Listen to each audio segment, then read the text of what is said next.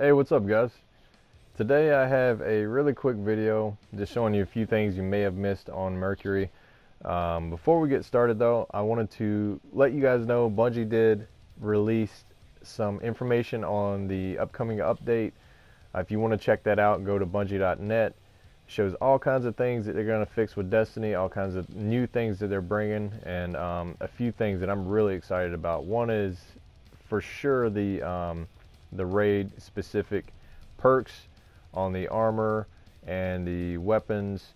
I'm really excited about that, as well as the masterwork for the armor, the upcoming different perks for weapons and stuff like that. I'm really excited to see what they're going to do with it, because I think it really will bring a lot of value, or a lot of replay value back to Destiny 2. And I'm really looking forward to that. So anyways, we'll go ahead and get started with the video. So the first thing, first I'm gonna fly in really quick. Look at that, it's magic. Anyways, so I made a video on the Segura shell. If you don't know how to get it, well,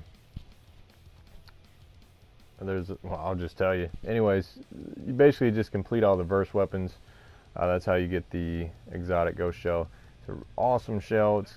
It detects resources and chests and stuff up to 75 meters, which is over double what a normal ghost does, a normal legendary ghost.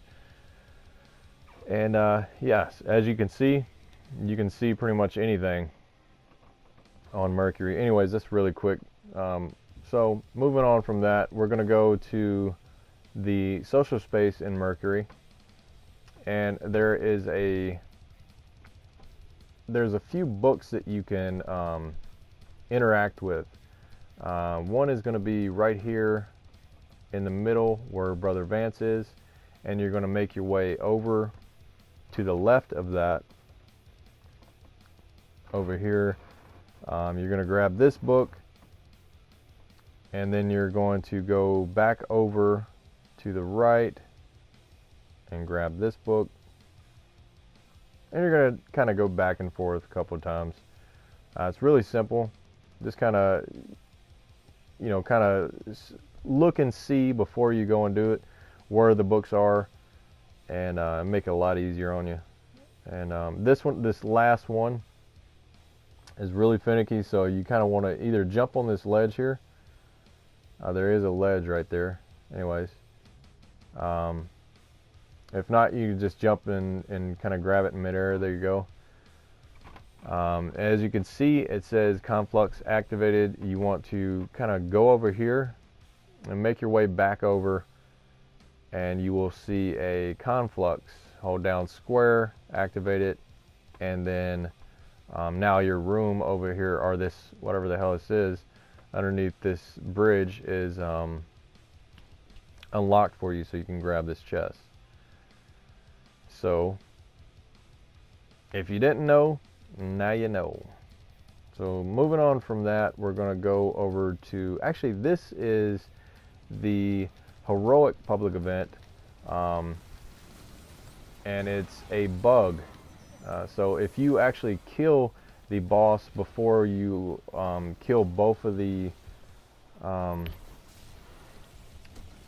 two enemies that spawn on either side of him, if you kill him before that, then it will count as a regular public event completion, which I don't understand.